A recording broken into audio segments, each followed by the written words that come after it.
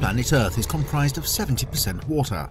In those waters, there are tons of living creatures, both already discovered and those who are, as of yet, undiscovered. One of the most feared predators in the ocean is both dangerous and misunderstood: the eating machine known as the shark.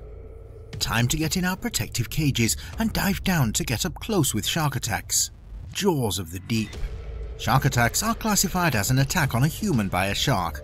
Every year, around 80 unprovoked attacks are reported worldwide. Despite their relative rarity, many people fear shark attacks after occasional serial attacks, such as the Jersey Shore attacks of 1916, and horror fiction and films such as the Jaws series. Out of more than 489 shark species, only 3 are responsible for a double-digit number of fatal, unprovoked attacks on humans: the great white, tiger, and bull. The oceanic white-tip has probably killed more castaways, but these are not recorded in the statistics. According to the ISAF, the International Shark Attack File, between 1958 and 2016, there were 2,785 confirmed unprovoked shark attacks around the world, of which 439 were fatal. In 2000, there were 79 shark attacks reported worldwide, 11 of them fatal. In 2005 and 2006, this number decreased to 61 and 62 respectively, while the number of fatalities dropped to only 4 per year. The 2016 yearly total of 81 shark attacks worldwide was on par with the most recent 5-year 2011 to 2015 average of 82 incidents annually. By contrast, the 98 shark attacks in 2015 was the highest yearly total on record. There were 4 fatalities worldwide in 2016, which is lower than the average of 8 fatalities per year worldwide in the 2011-2015 period, and 6 deaths per annum over the past decade. In 2016, 58% of attacks were on surfers. Despite these reports, however, the actual number of fatal shark attacks worldwide remains uncertain. For the majority of third world coastal nations, there exists no method of reporting suspected shark attacks. Therefore, losses and fatalities near shore or at sea often remain unsolved or unpublicized.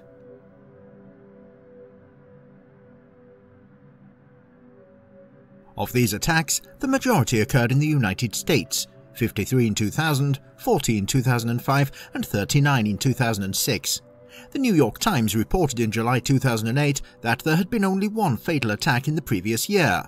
On average, there are 16 shark attacks per year in the United States, with 1 fatality every 2 years. According to the ISAF, the US states in which the most attacks have occurred are Florida, Hawaii, California, Texas, and the Carolinas, though attacks have occurred in almost every coastal state. Australia has the highest number of fatal shark attacks in the world, with Western Australia recently becoming the deadliest place in the world for shark attacks, with total and fatal shark bites growing exponentially over the last 40 years. Since 2000, there have been 15 fatal shark attacks along the West Australian coast, with divers now facing odds of 1 in 16,000 for a fatal shark bite. Other shark attack hotspots include Reunion Island, Boa Viagem in Brazil, Makena Beach, Maui, Hawaii, and Second Beach, Port St. John's, South Africa.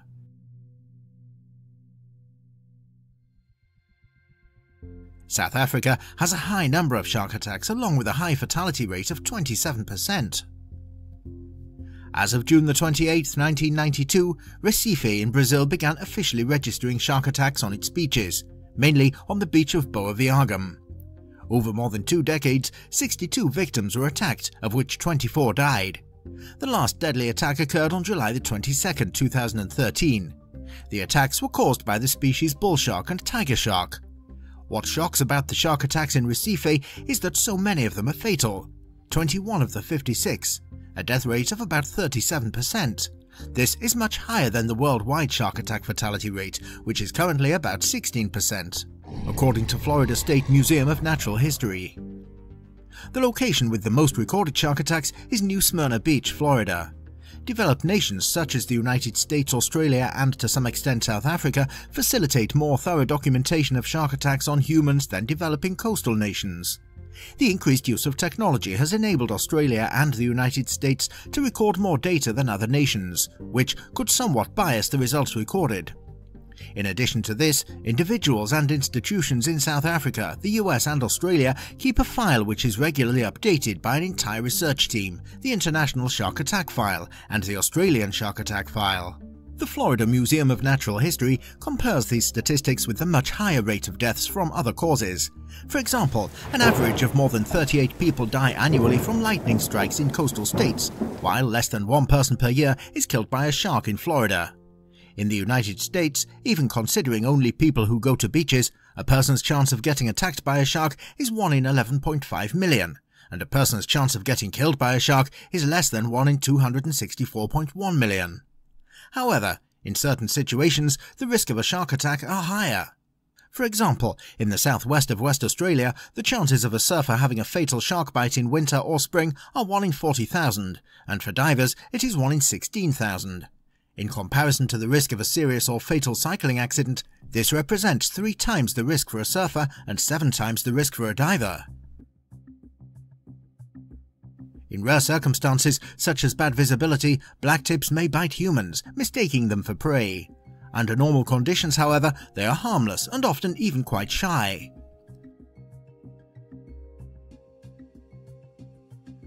As we mentioned earlier, only a few species of shark are dangerous to humans. Out of more than 480 shark species, only 3 are responsible for 2-digit numbers of fatal unprovoked attacks on humans: the great white, tiger and bull. However, the oceanic white-tip has probably killed more castaways which may not have been recorded in the statistics. These sharks, being large, powerful predators, may sometimes attack and kill people. However, they have all been filmed in open water by unprotected divers. The 2010 French film Oceans shows footage of humans swimming next to sharks in the ocean. It is possible that the sharks are able to sense the presence of unnatural elements on or about the divers, such as polyurethane diving suits and air tanks, which may lead them to accept temporary outsiders as more of a curiosity than prey. Uncostumed humans, however, such as those surfboarding, light snorkeling or swimming, present a much greater area of exposed skin surface to sharks. In addition, the presence of even small traces of blood, recent minor abrasions, cuts, scrapes or bruises may lead sharks to attack a human in their environment. Sharks seek out prey through electroreception, sensing the electric fields that are generated by all animals due to the activity of their nerves and muscles. Most of the oceanic white-tip shark attacks have not been recorded, unlike the other 3 species mentioned above. Famed oceanographic researcher Jacques Cousteau described the oceanic white-tip as the most dangerous of all sharks. Watson and the Shark by J.S. Copley, based on the attack on Brooke Watson in Havana Harbor in 1749. Modern-day statistics show the oceanic white-tip shark as seldom being involved in unprovoked attacks. However, there have been a number of attacks involving this species, particularly during World War I and World War II.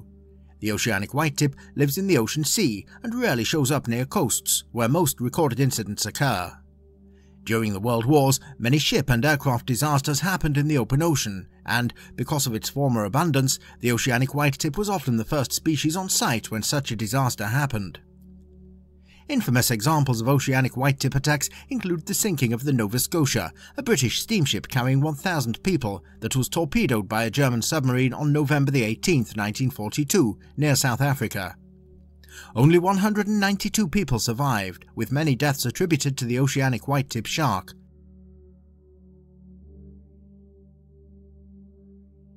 The same species is believed to have been responsible for many of the 60 to 80 or more shark casualties following the torpedoing of the USS Indianapolis on July 30, 1945. Black December refers to at least 9 shark attacks on humans, causing 6 deaths, that occurred along the coast of KwaZulu-Natal Province, South Africa, from December 18, 1957 to April 5, 1958. In addition to the 4 species responsible for a significant number of fatal attacks on humans, a number of other species have attacked humans without being provoked, and have, on extremely rare occasions, been responsible for a human death.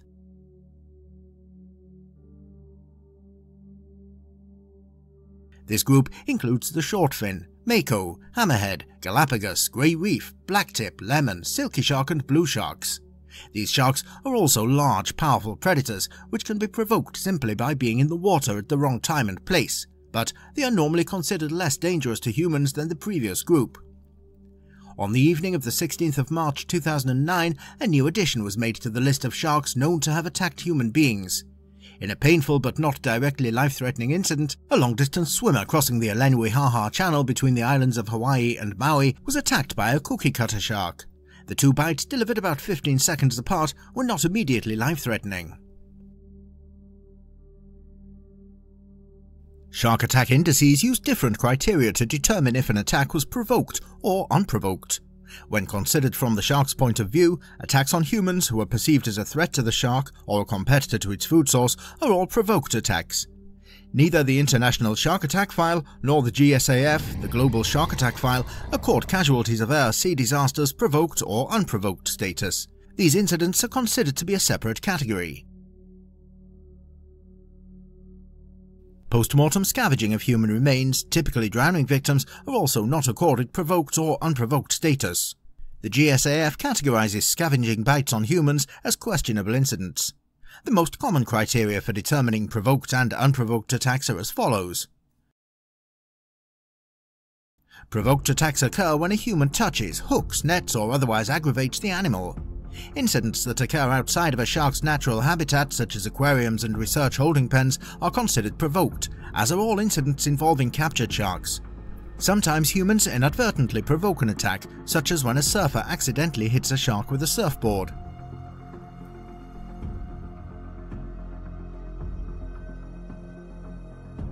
Unprovoked attacks are initiated by the shark. They occur in a shark's natural habitat on a live human and without human provocation. There are three subcategories of unprovoked attack. Hit and run attack, usually non-fatal. The shark bites and then leaves. Most victims do not see the shark. This is the most common type of attack and typically occurs in the surf zone or in murky water. Most hit and run attacks are believed to be the result of mistaken identity. Sneak attack. The victim will not usually see the shark and may sustain multiple deep bites. This kind of attack is predatory in nature and is often carried out with the intention of consuming the victim. It is extraordinarily rare for this to occur. Bump and bite attack. The shark circles and bumps the victim before biting. Great whites are known to do this on occasion, referred to as a test bite, in which the great white is attempting to identify what is being bitten. Repeated bites, depending on the reaction of the victim, thrashing or panicking, may lead the shark to believe the victim is prey. They are not uncommon and can be severe or fatal. Bump and bite attacks are not believed to be the result of mistaken identity. An incident occurred in 2011 when a 3-meter-long great white shark jumped onto a 7-person research vessel off Seal Island, South Africa. The crew were undertaking a population study using sardines as bait, and the incident was judged to be an accident. Large shark species are apex predators in their environment, and thus have little fear of any creature other than orcas, with which they cross paths. Like most sophisticated hunters, they are curious when they encounter something unusual in their territories. Lacking any limbs with sensitive digits such as hands or feet, the only way they can explore an object or organism is to bite it. These bites are known as test bites. Generally, shark bites are exploratory, and the animal will swim away after one bite.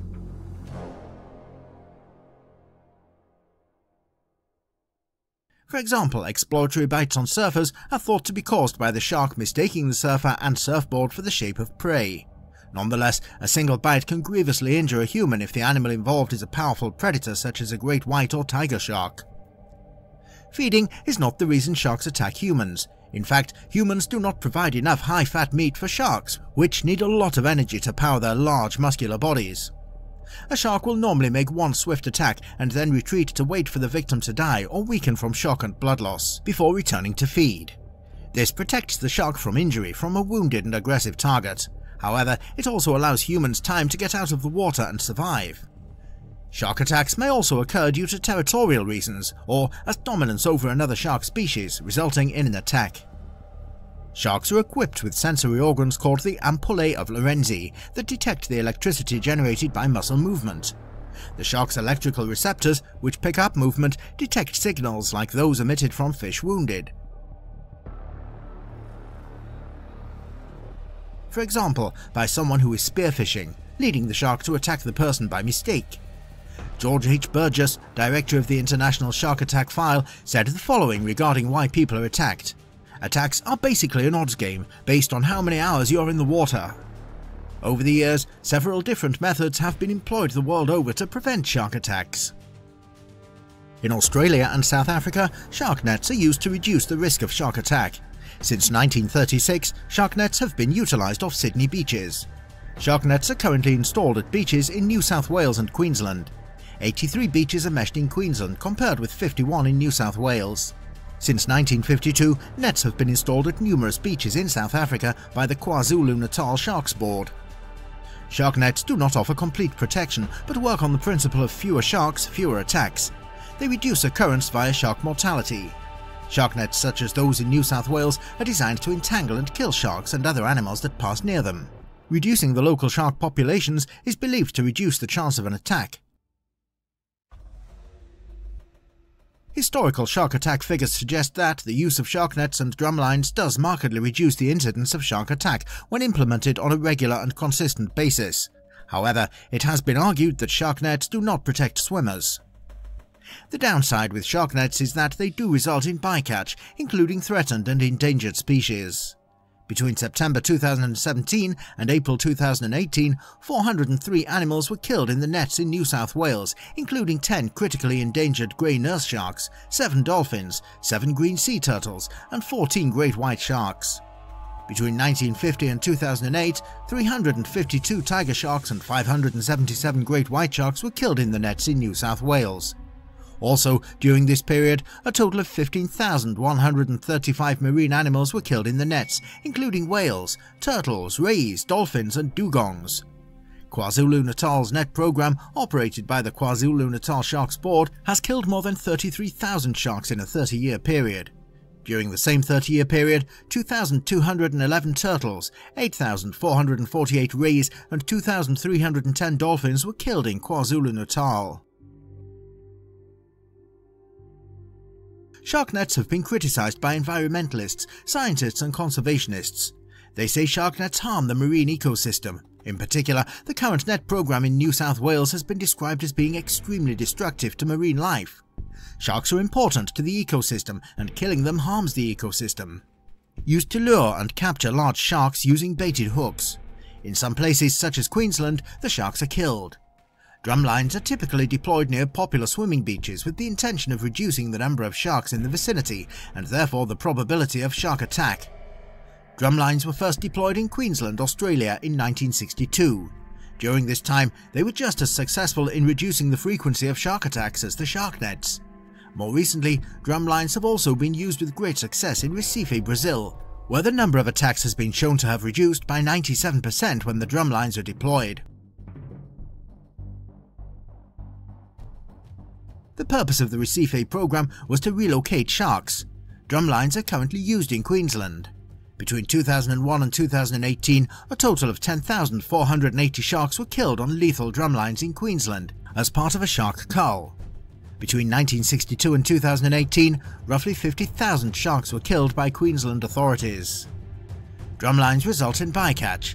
For example, in 2015, the following was said about Queensland's shark control program, which uses drumlines. Data reveals the ecological carnage of Queensland's shark control regime. In total, more than 8,000 marine species with some level of protection status have been caught by the Queensland Shark Control Program, including 719 loggerhead turtles, 442 manta rays, and 33 critically endangered hawksbill turtles. More than 84,000 marine animals have been ensnared by drumlines and shark nets since the program began in 1962. Nearly 27,000 marine animals have been snared.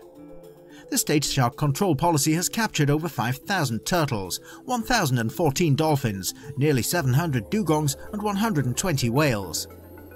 Drumlines have been criticised by environmentalists, conservationists and animal welfare activists. They say drumlines are unethical, non-scientific and environmentally destructive. They also say drumlines harm the marine ecosystem.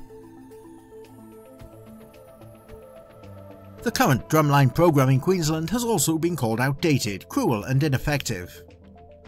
Beach patrols and spotter aircraft are commonly used to protect popular swimming beaches. However, aerial patrols have a limited effectiveness in reducing shark attacks. Other methods include shark tagging efforts and associated tracking and notification systems, capture and translocation of sharks to offshore waters, research into shark feeding and foraging behaviour, public threat education programs and encouraging higher risk user groups, surfers, spearfishers and divers to use personal shark protection technology.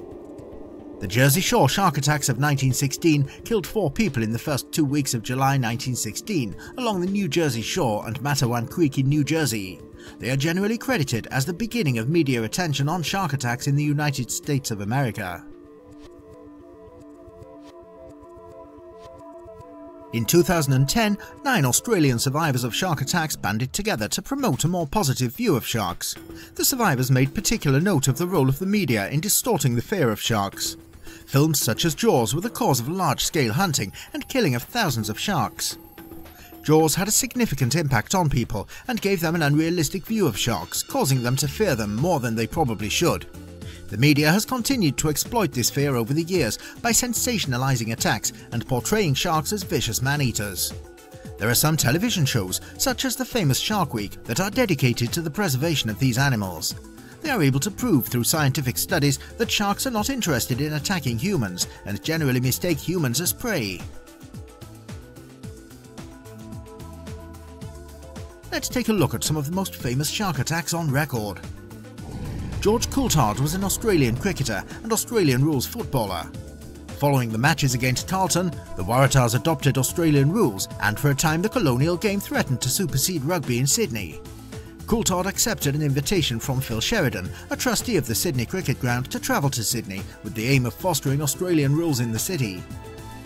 On September 15, 1877, soon after his arrival, Coulthard joined several local footballers on a fishing trip in Sydney Harbour. The group was anchored near Shark Island when Coulthard, sitting on the boat's gunwale with the back of his tailcoat hanging over the side, was pushed overboard by a monster shark 13 feet long. The shark had seized his coattails trailing on the water and dragged him beneath the surface some 10 or 12 feet, until it tore the coat from his body. After kicking at the shark, Coulthard swam to the surface alongside the boat, into which he threw with the aid of his friends a kind of somersault, just about as quickly as he had been taken overboard. The incident was said to be one of the most marvellous escapes from a fearful death on record, and probably without parallel in Australian waters. Shaken by the event, Coulthard returned to Melbourne within a week, where he resumed playing for Carlton.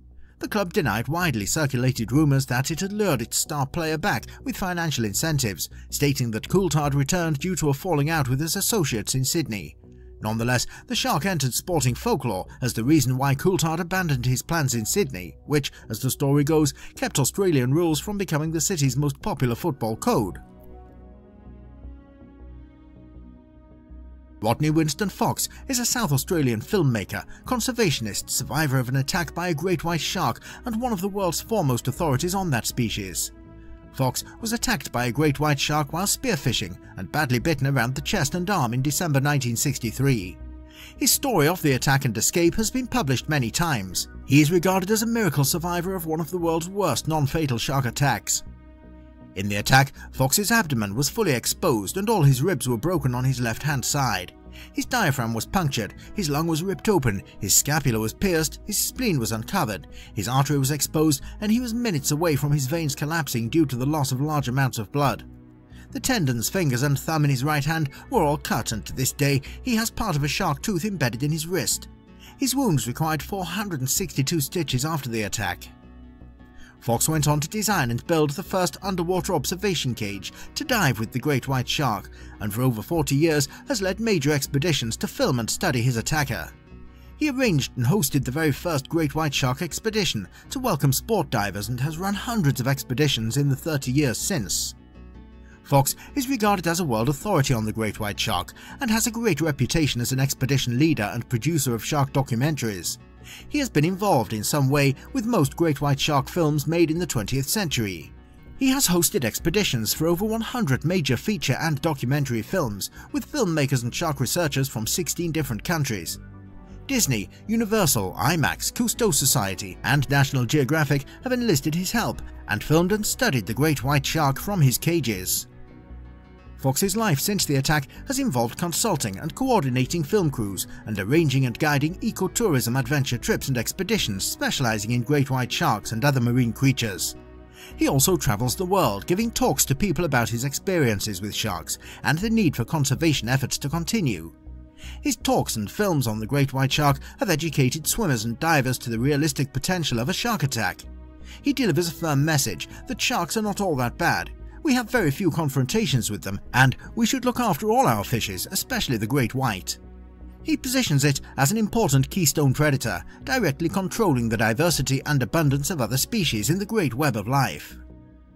In 2009, Fox was nominated for the 2010 Indianapolis Prize, the world's largest individual monetary award for animal species conservation.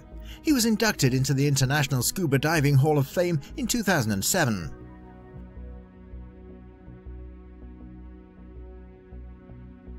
Bethany Milani Hamilton Dirks is an American professional surfer who survived a 2003 shark attack in which her left arm was bitten off, but who ultimately returned to professional surfing. She wrote about her experience in the 2004 autobiography Soul Surfer, a true story of faith, family, and fighting to get back on the board. In April 2011, the feature film Soul Surfer was released. On October 31, 2003, Hamilton, aged 13 at the time, went for a morning surf along Tunnels Beach, Kauai, with her best friend Alana Blanchard, Alana's father Holt, and brother Byron, when a 14-foot-long tiger shark attacked her, severing her left arm just below the shoulder. The Blanchards helped paddle her back to shore. Then Alana's father fashioned a tourniquet out of a rash guard and wrapped it around the stump of her arm. She was rushed to Wilcox Memorial Hospital. By the time she arrived there, she had lost over 60% of her blood and was in hypovolemic shock. A doctor living in a hotel nearby raced to the rescue. Her father, who was scheduled to have knee surgery that same morning, was already there, but she took his place in the operating room. Bethany was back in the water within 3 to 4 weeks of the attack. During subsequent media interviews, she confirmed that she felt normal when she was bitten and did not feel much pain from the bite at the moment of the disaster, but felt numb on the way to hospital. When the news broke out of the shark attack, a family of fishermen led by Ralph Young presented to investigators photos of a 14-foot-long tiger shark they had caught and killed about 1 mile from the attack site. It had surfboard debris in its mouth. When measurements of its mouth were compared with those of Hamilton's broken board, it matched. In late 2004, the police officially confirmed that it was the same one that had attacked her. Despite the trauma of the incident, Hamilton was determined to return to surfing. 1 month after the attack, she returned to her board. Initially, she adopted a custom-made board that was longer and slightly thicker than standard, and had a handle for her right arm, making it easier to paddle, and she learned to kick more to make up for the loss of her left arm. After teaching herself to surf with one arm, on January 10, 2004, she entered a major competition. She now uses standard competitive performance shortboards. The shark-bitten surfboard that Hamilton was riding during the attack, as well as the bathing suit she was wearing at the time, a gift from ocean photographer Aaron Shang, are on display at the California Surf Museum in Oceanside, California. Matthias Schiller was a French bodyboarder. Crowned French champion in 1993, he later won the team event of the European Championships in 1995. He died in a shark attack off Saint-Gilles, Réunion. The attack was likely caused by a tiger shark or bull shark. His body was not recovered.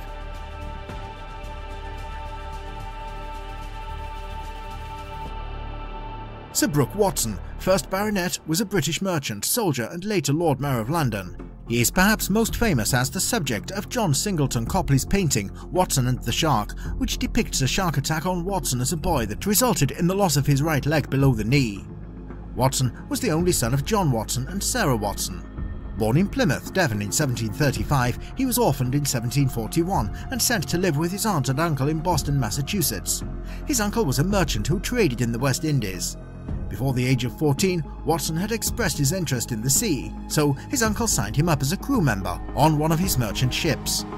While swimming alone in Havana Harbor, Cuba, in 1749, the 14-year-old Watson was attacked by a shark. The shark attacked twice before Watson was rescued. The first time, the shark removed flesh from below the calf of Watson's right leg. The second time, it bit off his right foot at the ankle. Watson was rescued by his shipmates, but his leg had to be amputated below the knee. Watson recuperated in a Cuban hospital and recovered within 3 months.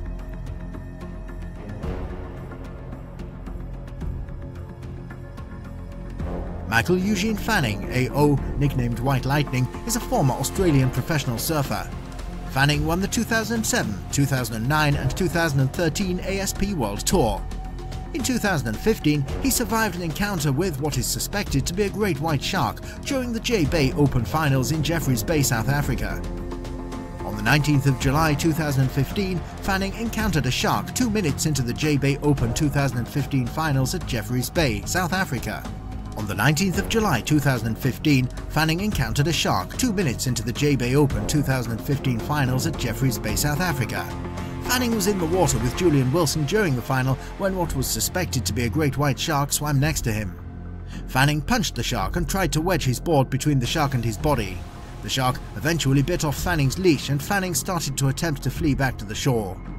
Wilson paddled towards Fanning to assist him and was praised for his action and hailed as a hero. Much of the early coverage characterized the encounter as a shark attack. Based on analysis of the video and the fact that Fanning was not bitten, some marine biologists believe the shark had no intention of biting him. A response team quickly rescued him from any further danger by scaring the shark away with a boat and picking up both Fanning and Wilson, who was still in the water nearby. Both surfers escaped unharmed and were given a shared victory, splitting the prize money. Following the ordeal, Wilson gave a tear-filled interview. When he was asked, "You guys are locked in a title battle right now, and to put things into perspective, does that mean anything to you at this point in time?" Wilson replied, "No, not at all, I'm just happy he's alive." The event was cancelled. The next day, Fanning returned to Australia. He wondered why the shark did not bite him and told reporters, "I'm just lucky, it wasn't my time." The story received international news coverage. Fanning returned to the water to surf again less than a week later, dedicating it to his late brother, and also surfed Ship Stern Bluff on August the 27th, a break notorious for great white sharks. Fanning later competed in the Billabong Pro Te-Hupu, which took place in August 2015 in Tahiti. Fanning would go on to take victory at the Hurley Pro at Trestles Beach and finish the year second in the ratings.